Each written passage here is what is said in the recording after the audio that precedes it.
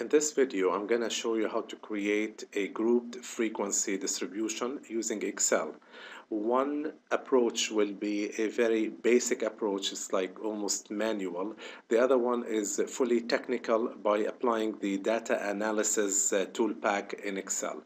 So first, let's go with the more elaborate way of doing it. In this case, I think we'll have more understanding of what we have and what we're trying to achieve.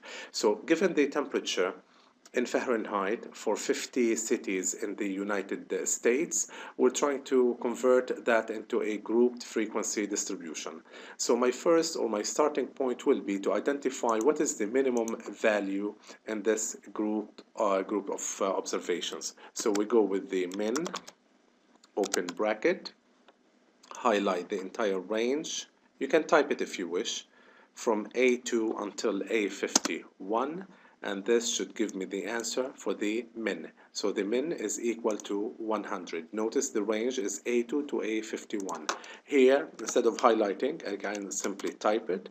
I'm going to go max A2 because it's still the same range until A51. And this should give me the maximum value.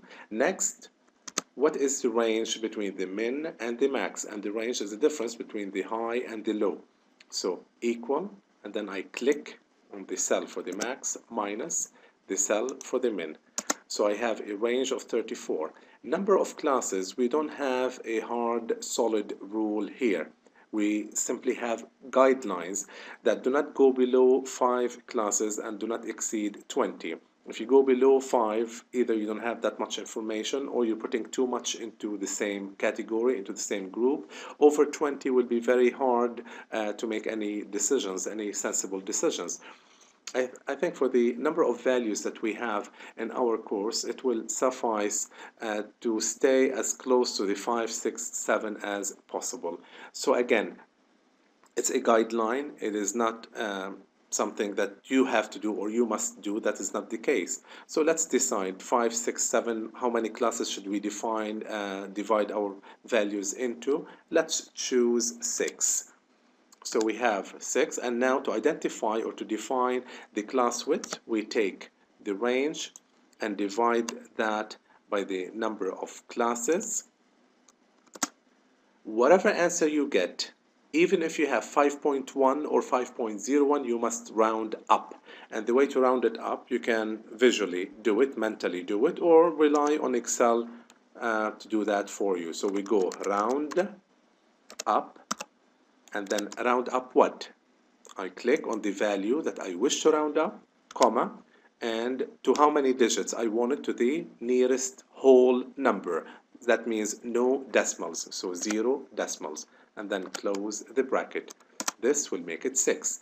Nice thing about it, if you do it this way, should you decide later on to change the number of classes from 6 to 5, for example, you've got your answer automatically figured out. You want to make it 7 classes, then you know what the number is going to be.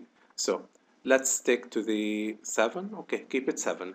Now, the lower limit we start basically with, I'm going to copy it, I'm not going to type it, is my minimum. Enter, it's 100. The class width is basically the difference between the lower limit of the first class and the lower limit of the next class interval.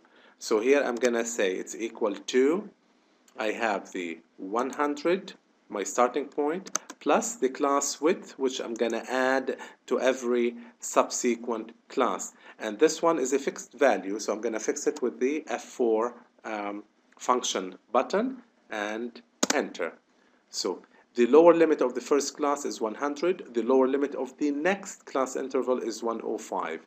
If the lower limit of the next class interval is 105, it means I should stop here at 104.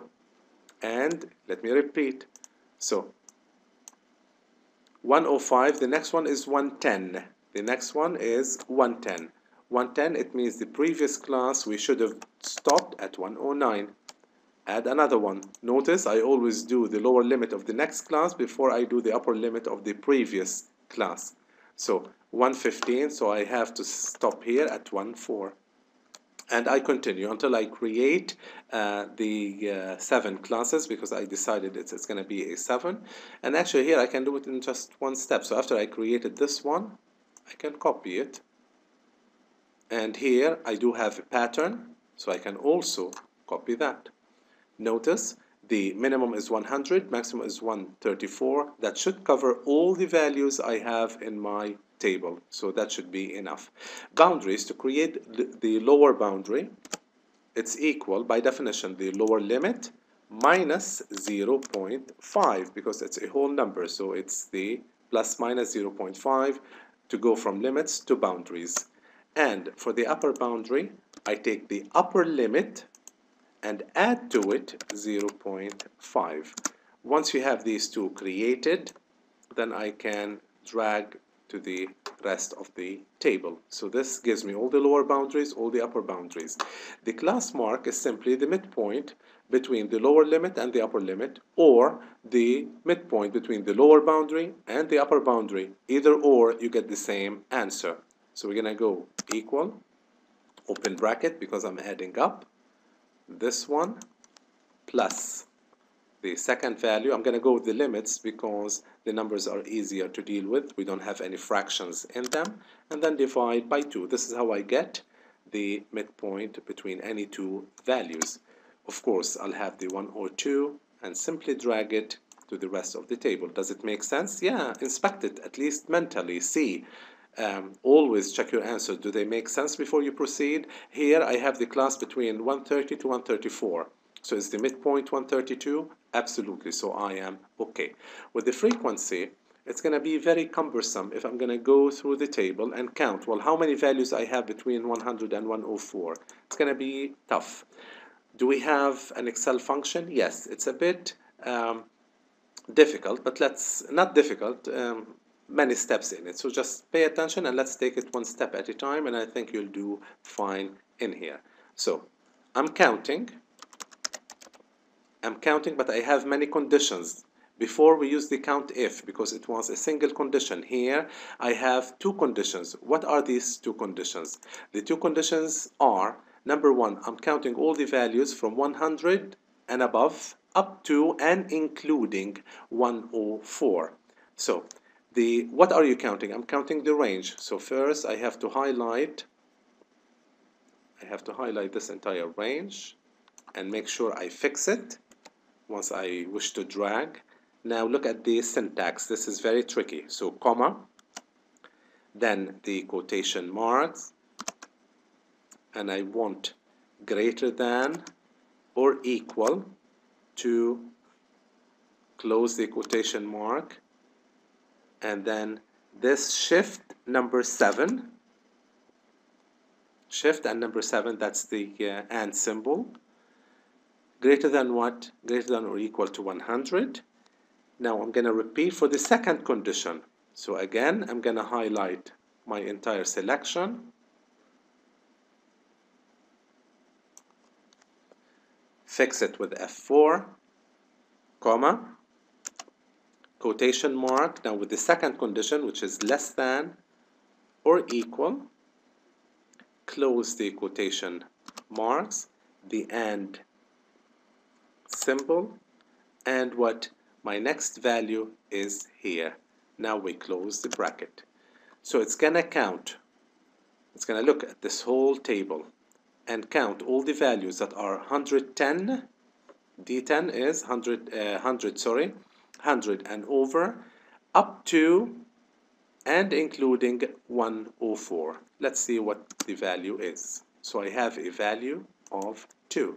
Notice with this, the way I've done it, all I had to do just create the function only once.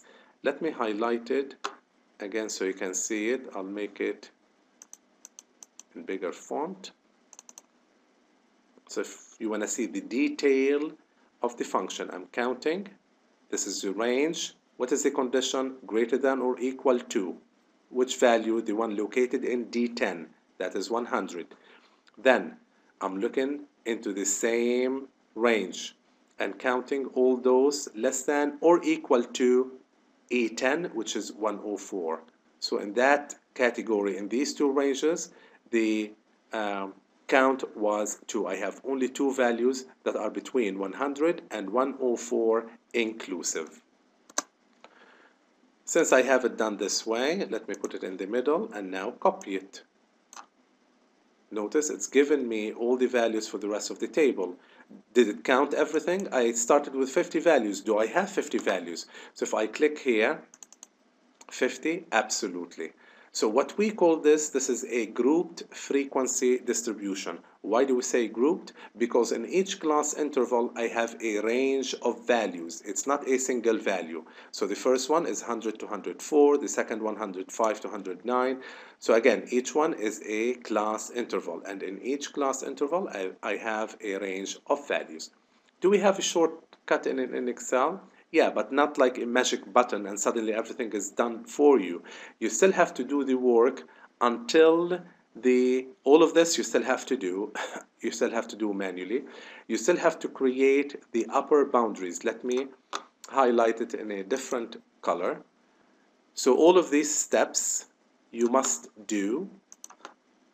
And once you arrive at this point, the function in Excel that allows you to calculate all these frequencies and create the histogram automatically can be found under the data, and we go to the data analysis. If this one is not installed, then you need to have it installed, so that will be a separate instruction. So we click on this one and we choose the histogram and we say okay. Now the input range I will highlight A2 to A51. Bin range stands for the upper boundaries. So we will highlight the values, in my case G10 to G16. Let me repeat, bin range is the same as the upper boundary.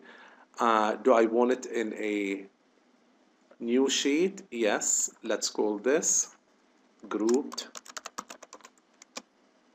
frequency distribution, and I want the chart output, which is the histogram, and click OK. And look what I have created. Let me make this bigger. The table, compare the frequencies. This is the bin, and that is the upper boundary, and these are the frequencies exactly the same as those we counted in here, 2, 8. But here I use a different Excel function. Here it was done automatically for me. And look at the histogram. Although technically this is not a histogram because I have gaps in between, but I can cover that up. So to remove the gaps in between, first let me remove the frequency. Right-click, as we did before, Format Data Series. Remove the gaps. With the fill, make them different colors, and say OK. You know by now how to change the titles on the x-axis, on the y-axis, and for the graph itself. So this is the histogram of the temperature example that I started with. I'll see you in the next video.